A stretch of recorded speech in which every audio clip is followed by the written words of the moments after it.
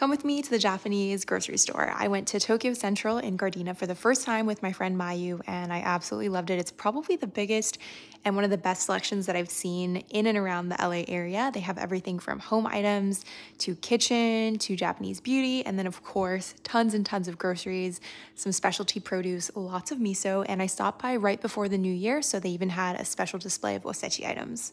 I didn't pick up too many things because I honestly didn't really need groceries at this time, but I always grab Itoen's canned green tea, which I love. And then I also picked up some really cute Totoro chopsticks along with some dango. Not the right season for this, but I just had to grab some. Some Meiji tofu, which is made in Gardena, along with their daily soy milk, which is much more flavorful than like a traditional store-bought soy milk that you'll usually find. Also some soba, which I removed the mentsuyu and made my own, kelp onigiri, and then dried shiitake and mochi to gift to my friend.